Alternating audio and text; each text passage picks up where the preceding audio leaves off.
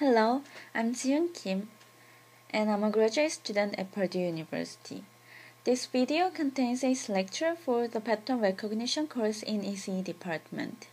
I'm going to talk about the derivation of Bayes' rule in this lecture.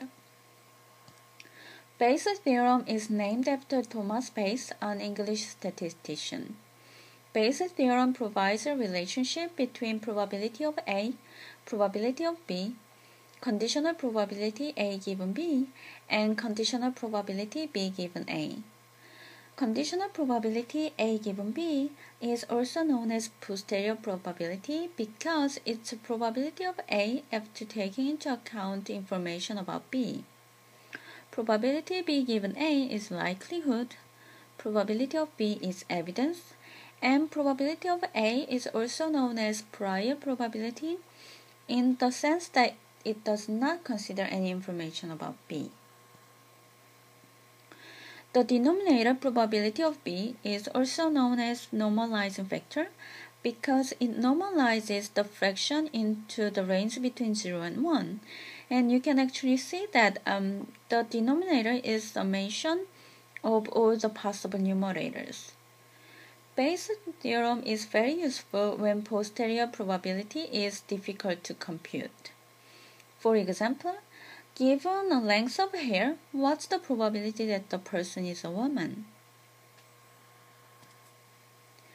For the derivation of Bayes' rule, we are going to use two facts. First, definition of conditional probability. Second, when the event domain has n numbers of partitions, what's the probability of y?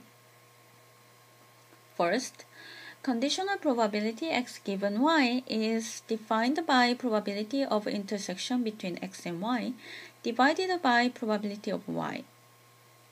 In the same manner, probability of y given x equals to probability of intersection between x and y divided by probability of x. Now, for both equations, let's multiply each side by denominators. Then we get that probability of x given y times probability of y equals to probability of x intersection with y.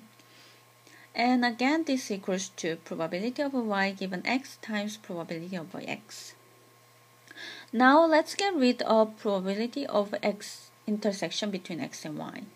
Then we get the equation saying probability of x given y times probability of y equals to probability of y given x times probability of x. Let's assume that event domain omega has partition G1 through Gn such that the summation union of G1 through Gn equals to domain omega, and the I intersection with Gj is empty if I and j are different. Then probability of y is given by summation of probability y intersection with gi for all I.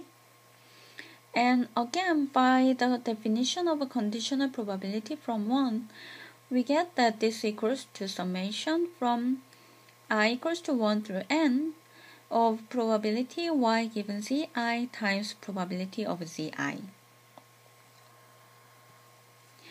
From 1, we have that probability of x given y times probability of y equals to probability of y given x times probability of x. Now, by using probability of y, let's divide each side by probability of y. Then, probability of x given y equals to probability of y given x times probability of x divided by probability of y.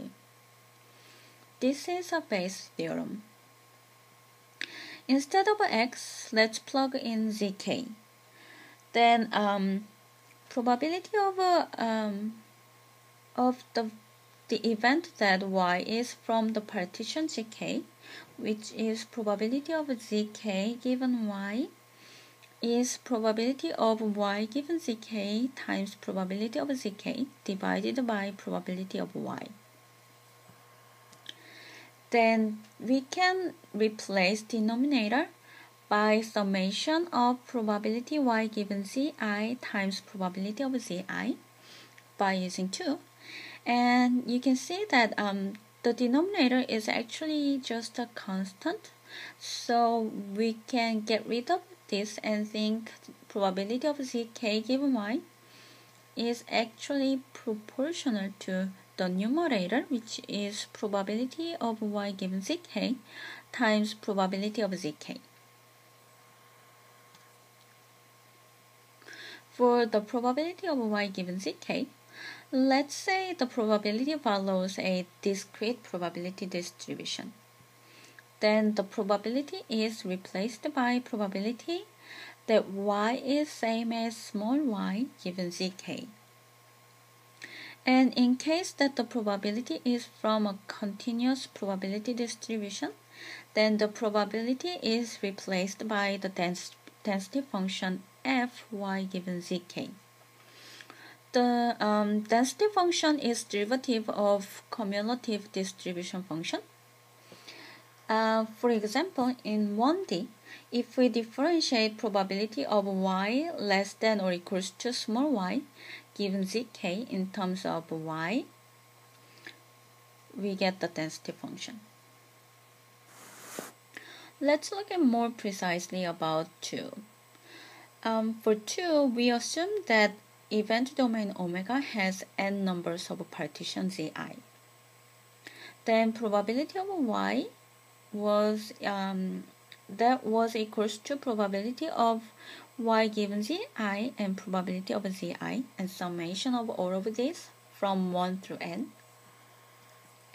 What if the event domain has infinite numbers of z instead of finite number of partition?